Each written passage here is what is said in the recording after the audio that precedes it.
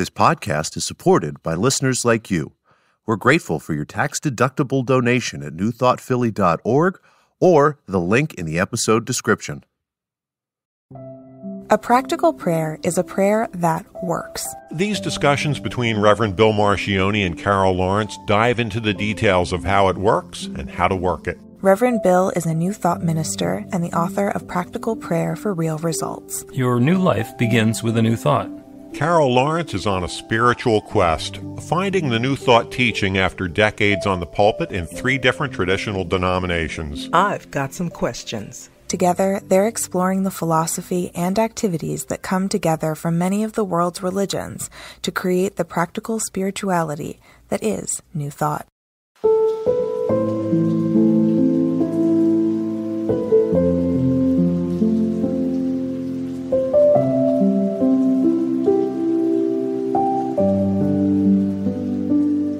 Welcome to the Practical Prayer Podcast. I'm Carol, here with Reverend Dr. Bill Marcioni.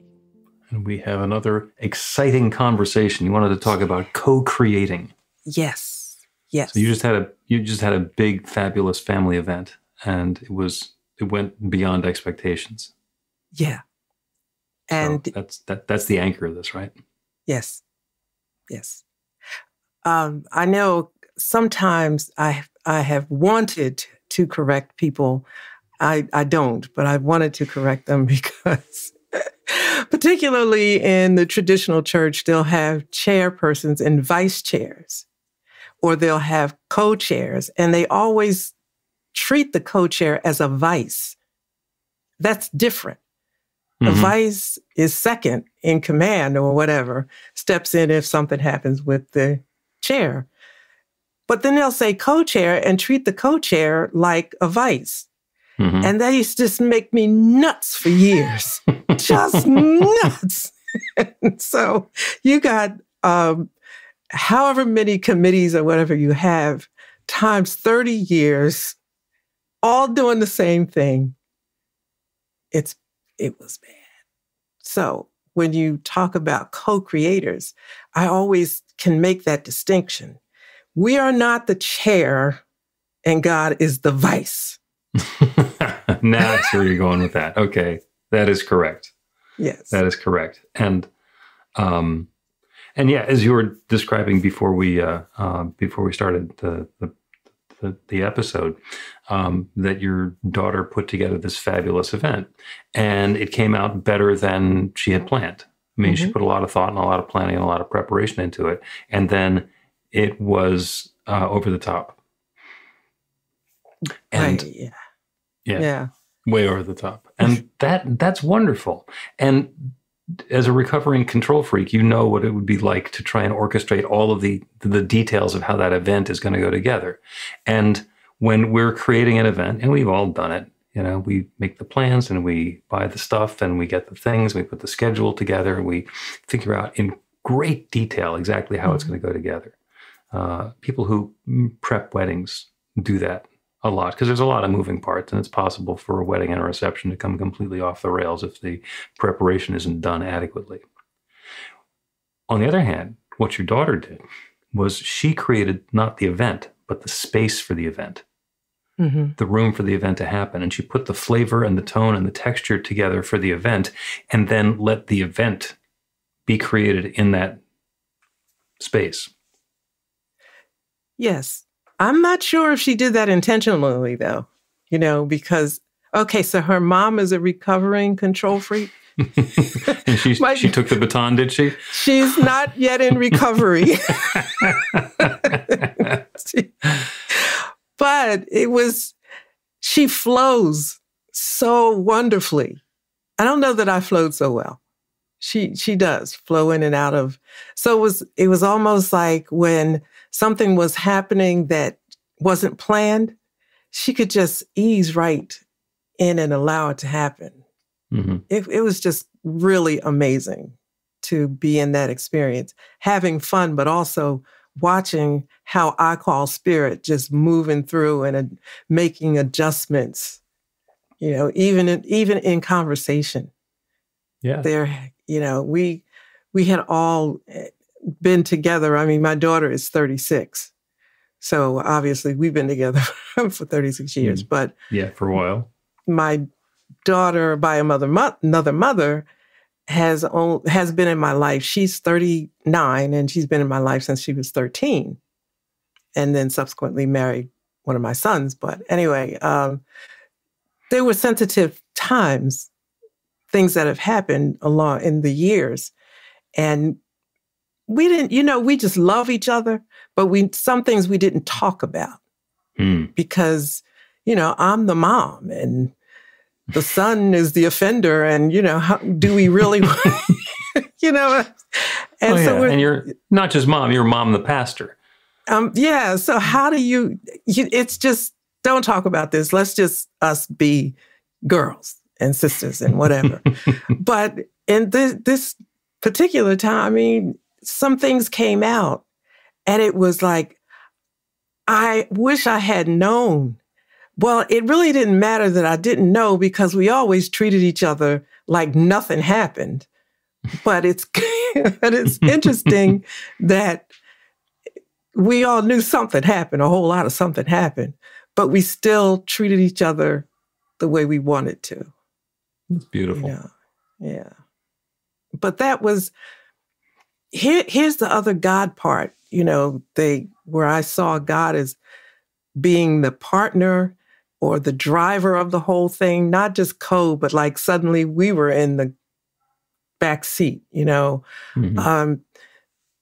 She could have, my daughter by another mother, could have upset the whole family dynamic. She had the power to do that on so many levels in terms of who gets to see the children and how the children were going to feel about their father and just every way you could think of it. And she never did. Like she's an unbelievable person. And I know that there was hurt involved, but you know it, but it never showed. Even in family events, when my son would show up, everybody embraced him like he just arrived a little late. It's no big deal. But she could have stopped that and made things very uncomfortable. And she didn't. And I've always looked at her through the years like, what kind of woman are you? But now I have just a personal question. Did she do that because it was, she made a conscious decision that I could act this way or I could act that way and I want to act this way? Or was it she's acting the only way that ever occurred to her? One time we were at the mall and my son's new girlfriend was there. He wasn't. So we were all there, which is a whole other story. Okay. And my daughter by another mother, we were walking together and I said, that you control this whole thing. You do know that, don't you? And she said, I do. Okay. And that was it. And and I just think she's a genuinely sweet person. And it seems like confronted with the difficulty, she just chose to be better, to take the high road. That's my take on it. Well, and that's, the difference between power and force. The warrior stands there with his sword, and by being able to get that harmonious outcome that he's or she is looking for without taking the sword out of the sheath, that's power. Mm-hmm. You have to start rattling the saber and making threats, then the power goes away and it just becomes trying to have a display of force. And she realized that she had the power and left the sword in the sheath. Many times. Yeah. And I so appreciate her because I've wondered or hoped that I could be the same.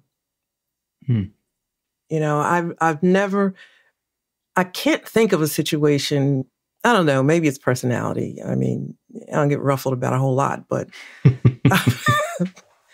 but that was extreme. And I just admire her for that. It's beautiful. And a reminder for everybody that whatever circumstance or situation we're in, by remembering that we're involved in a co-creative process, it's not us pushing all of the pieces around, it is us participating in a much bigger picture and letting go a little bit and allowing the pieces to come together in a way that we're not forcing them. Where we can stand in the flow of that infinite power and co-create something that quite frankly goes way beyond what we could do for ourselves. Yeah, I kind of, as you were speaking, I was thinking I really enjoy hearing you speak about that, because it's beyond what you can orchestrate. You know, I mean, you can make a decision, and sometimes I'll say, well, I'm taking the high road. But I can't really even take credit for that, because I just don't get all ruffled anyway. Because, you know, I mean, I'm the person that will look back on something and say, you know, I should have told him this and this. How did I let that? And then I'll think, well, you know, I don't want to be seen in that light. But it's really, I credit it to Spirit keeping me being what I want to be. Even times when I probably might not, or would prefer not to be. I never feel like I'm in this by myself and I'm doing it. Yeah. And there's I could have said this, or why didn't I say that? Yeah. And, you know, and we're aware of something that we think in hindsight might have been very helpful in the circumstances. And we also don't know if we'd said it, if the person we were saying it to would have heard it, if they would have understood it, if they would have accepted it, or if it's directions, if they would have done it. So there are so many levels of it doesn't matter that you can take your pick. I'm sitting here listening to you describe all of these hypothetical, nice situations. Most of the time when I look back, it's not like, I wonder if they would have listened. It's like, God, I'm glad I didn't say that. I could have. But it's a good thing I wasn't thinking at that time, you know? So you're very gracious. Oh, as a recovering morning radio shock jock, because that's what I did when I first moved to Philadelphia in the 80s, is I was on radio morning shows, and my job was to participate in making fun of people and ridiculing and undermining things. It was great fun. And it was fun at that time to be really quick. You know, so something would come up, somebody would say something, and I would come up with a little barb retort that I could make. And I was very good at it. And it was fun. Along the path of my spiritual education, unfoldment, enhancement, whatever you want to call it, I realized that the energy of that was not particularly good for me or the people who I was doing it to. And I was real concerned that, oh, well, maybe if I get myself emotionally and spiritually healthy, I'm not going to be funny anymore. And it turns out that I just am funny about different things. Mm-hmm. And the other thing that I've noticed in the privacy of my own mind is that sometimes I still come up with the barbs. And they just don't come out. I just don't say them. It's like, oh, well, I'm not going to mention that. And I know exactly what's going on because it's a very familiar process. But what has changed in me is I'm no longer willing to say that. And I also understand, yes, if I said that, then I could get an outraged reaction, probably a laugh,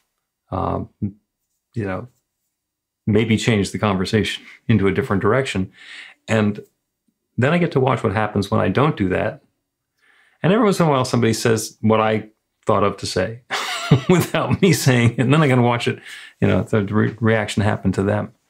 But understanding what we're bringing, and that if something needs to be said, maybe we're the ones to say it. And maybe by not saying it, we leave the space for somebody else to say it, or for somebody to figure it out without it ever having been said. Mm-hmm. Yeah, I'm thinking of what you said about a couple of sentences ago, that you can say it and you don't know whether the person's going to hear it, the advice given and so forth. And that has helped me be quiet a lot more. Really. I mean, I talk so much less than I used to that it surprises me. Because if you're given this advice that it's gold, it's gold. It's not like maybe if, but you've done it like 50 million times and it never fails, right? The fact that it might fail this time is just not happening. Right. And I would share that. And I've seen people just like it rolls off. And I'm thinking, what are you, crazy? And I thought, you know what? Just don't say it. Just leave it alone. Oh, yeah. I find myself in a situation where I recognize the circumstance. And I think to myself, I've seen this movie before and I know how it comes out. And sometimes the person who's involved in who's doing their scene, they don't want to hear about how it's going to end. They're just so convinced that what they're doing is art that they gotta keep at it. It's like, okay, I'm just going to use up extra words and annoy somebody. So I'll just watch the movie. Where's my popcorn? Yeah. I guess that's that. I guess that's where it is. I just look and just say, okay, there's only one end to this, but fine. Maybe there's another, but I highly doubt it. Maybe there's a surprise. Maybe the sequel doesn't end the same way. Let's take a break and then continue our conversation about co-creating.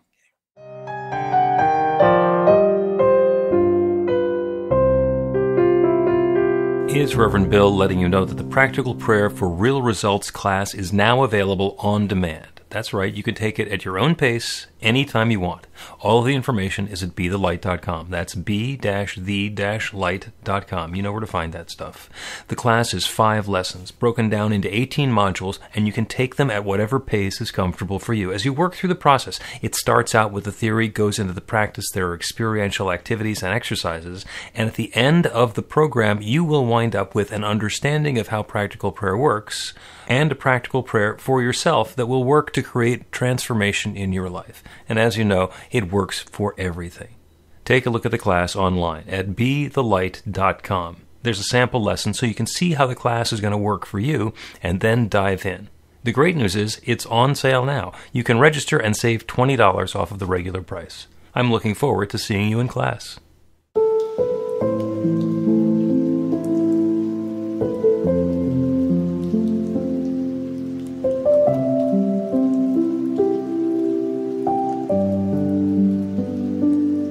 Welcome back to the Practical Prayer Podcast. I'm Carol, here with the Reverend Dr. Bill Marcioni.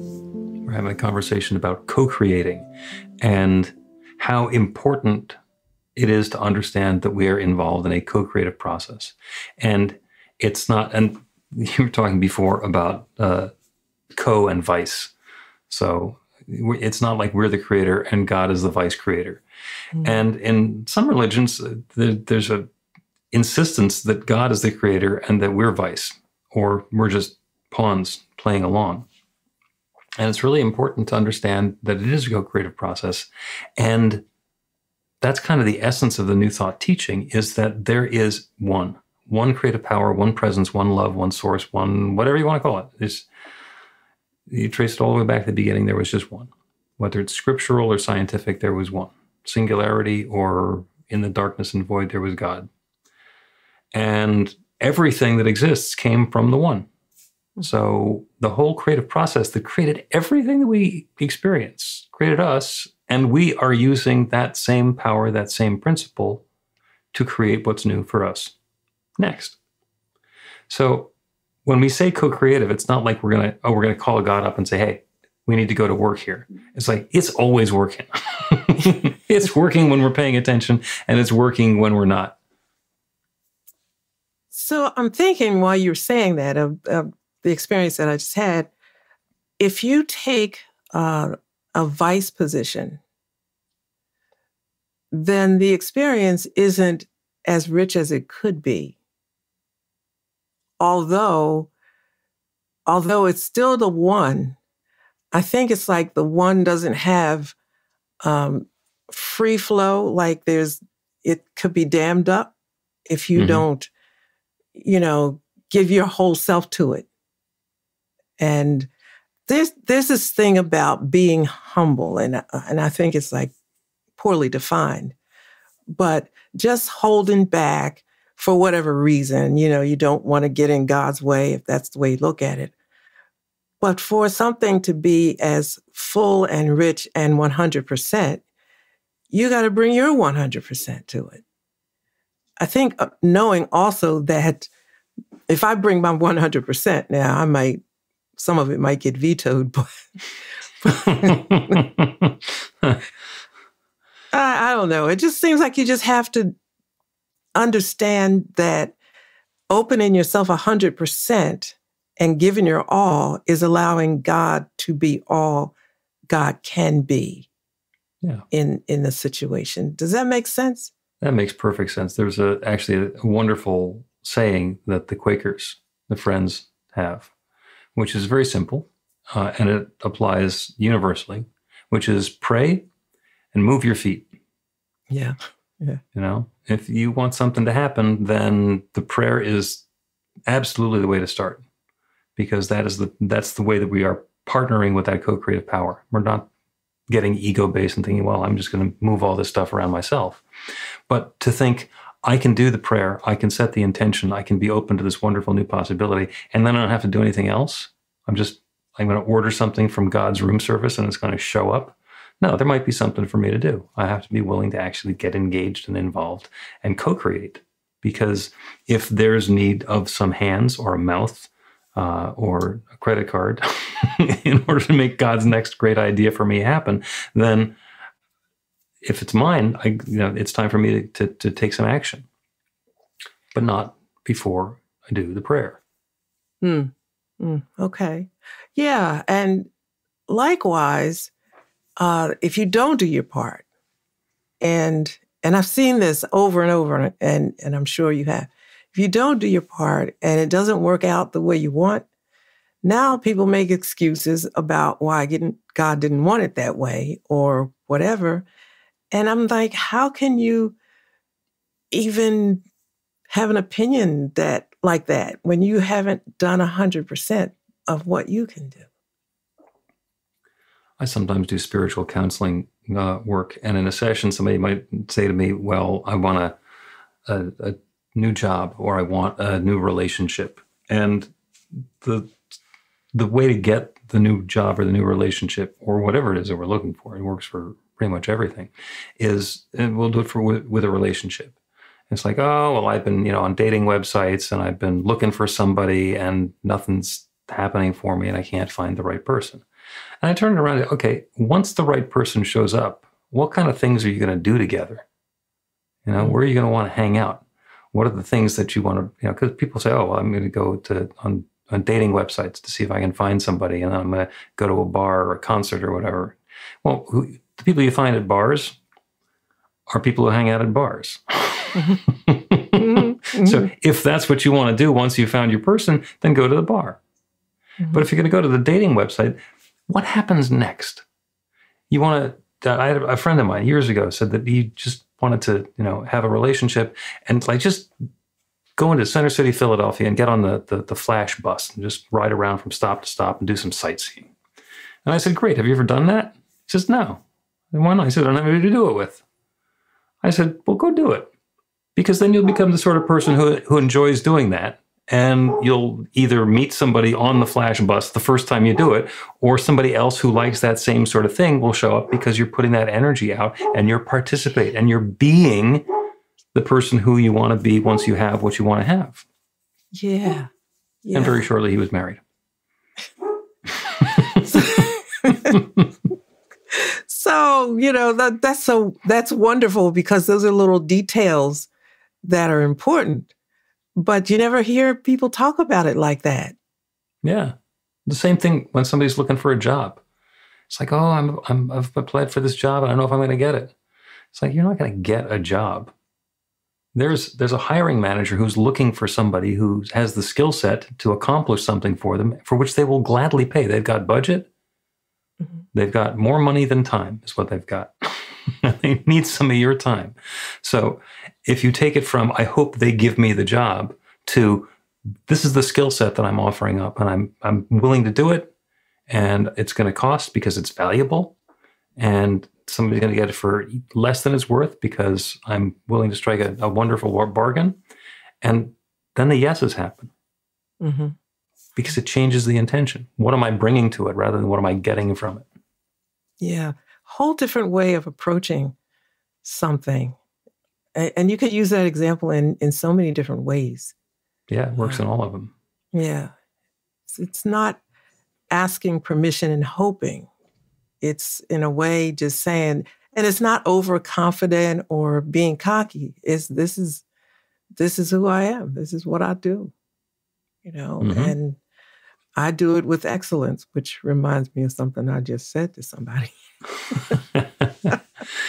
If somebody wants to be an actor, then act. And it's not like you have to get into a Hollywood blockbuster movie on your first acting gig, but act. Maybe you could take a class, with other actors and hang around with people who are acting and get yourself some practice and find some students who have an assignment to make a student film. So they need actors because student filmmakers are horrible actors. They actually need to find people with talent. But practice the craft. Do what you say you want to do. Act like you will act when you are successful in this, and start opening the door. That is the co-creative process. Be that light that you wish to see. Yeah. Oh, my goodness. I just thought about something that recently happened. I go on Facebook maybe twice a week to update posts and do whatever and see if I got any notes. And I looked. I'm not good with Messenger and all of those because they keep changing. So they got chat and all that. I don't know what the heck to do with those. But I saw the red button that said Messenger. I said, okay, I know what that is. And there was a message from somebody that totally floored me. Before I even read it, I'm thinking, you're messaging me? You are messaging me?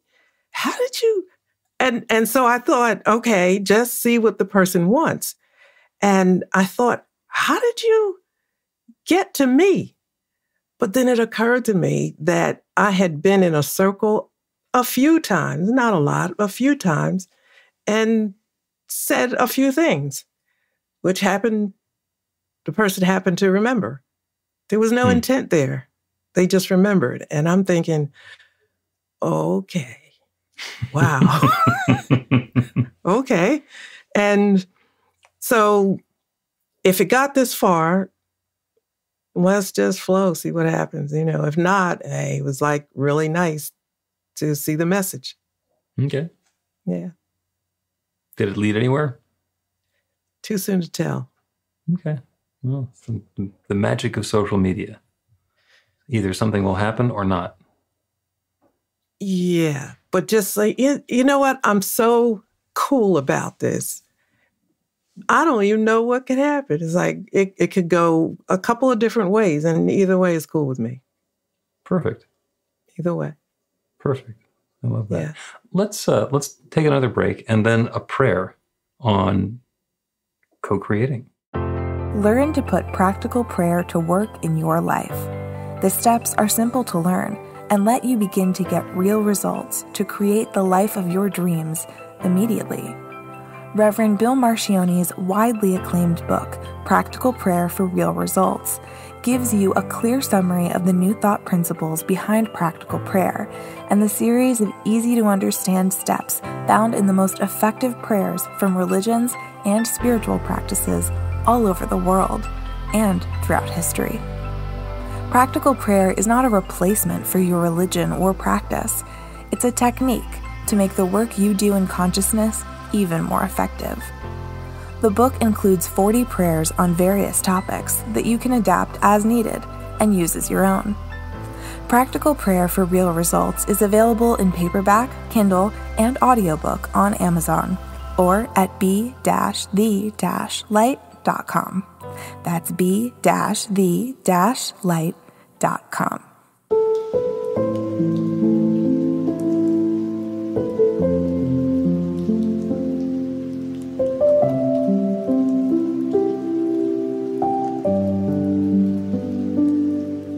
Welcome back to the Practical Prayer Podcast. I'm Carol here with Reverend Dr. Bill Marcioni.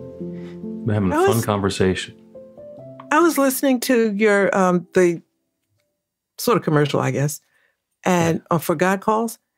And I love this line, magic is loose in the world. That's just plucked from one of the God Calls. And I think it was Arthur C. Clarke said, any sufficiently advanced technology is indistinguishable from magic. And we have this process of doing prayer, and we create things that we have no idea how we would be able to create them. And that actually ties together with what we're talking about. And that's magic. How does that work? I don't know. I don't know how that works. I empirically can explain how to do it, but I don't know how it works. I have some ideas, but I don't know how it works.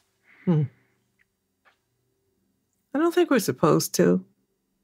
Well, because it just works. And so, you know, I'm a digger, right? I'm going to try to after a while, I just got tired. Like, listen, it just works. I'm just going to go with it. Yeah, the metaphor that I just came up with is that it is very unlikely that the ball in the pinball machine understands how to play pinball.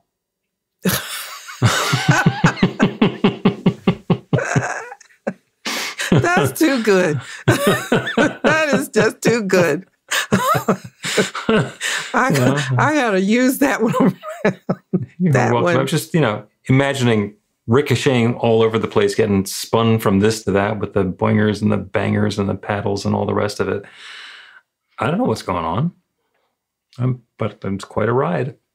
Meantime, from a different vantage point, there's a different game going on than the crashing and bumping that I'm doing. Listen, but it must be okay because they keep doing it. I guess. Yeah. No judgment about it. Oh, I mean, the ball can say they keep on doing this, so I guess it's all right. Yep. They're very heavy and very solid. The ball in a pinball machine does not break very often.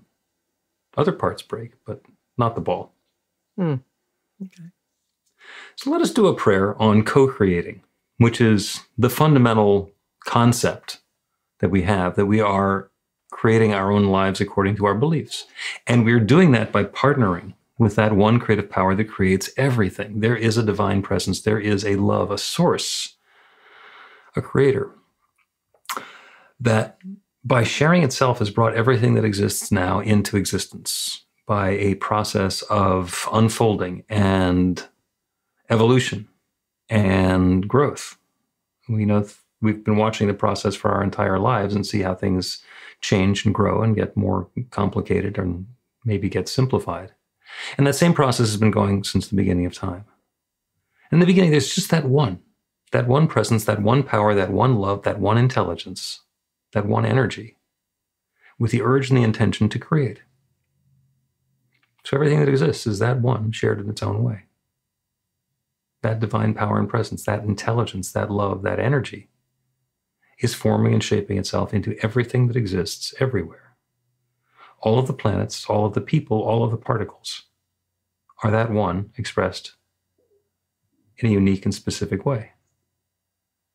And since I know that's true, I know that each one within the sound of my voice is part of that divine power and presence. We are all that divine essence showing up in our own way. And I know that that intelligence that abides within is that infinite intelligence expressed and personalized and particularized as each of us. We have the ability to think. And that same creative power that created everything abides within. And whenever we create anything, we are using that same creative power to create it. By setting an intention, by establishing an idea firmly in mind, believing in it, having faith in it, and the willingness to take action on behalf of it, we are activating that creative power, that divine law, that one that creates everything. We are co-creating with the infinite. It has created everything, including each of us, and we are creating our next experience in partnership with it. So I know that each one is divinely guided to that perfect understanding of the experience that we are choosing the next experience that we are inviting into life, and that we're guided in exactly the perfect steps that are ours to take. We're similarly guided in the steps that are ours to release. If there's something that we don't need to be paying attention to, that we don't need to be distracted by, we are guided to let go of it and take those next perfect steps and participate and co-create and be a partner in bringing that newness into life. And good and more good and more good unfolds for each of us in our own way. It's different for everybody, but the same process for all. The good is unfolding now. And I'm grateful for it. And with a deep feeling of thanks for all the good that's already underway, for the willingness that each one has to participate in this co-creative process, and for the awareness of the law, which is already saying yes. With gratitude for all of this, I speak this word and I release it into that creative law, knowing full well that the law is already responding. The good is already underway. So I let it be. And so it is.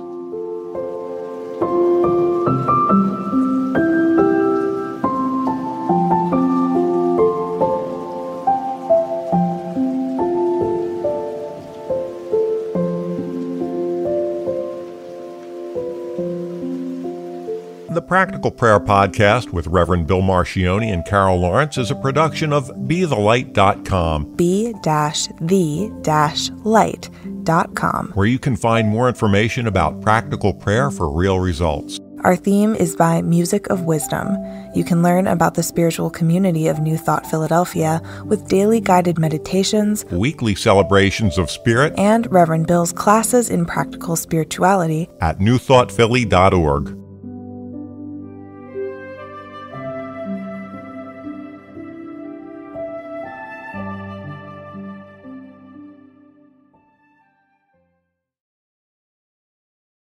This podcast is supported by listeners like you.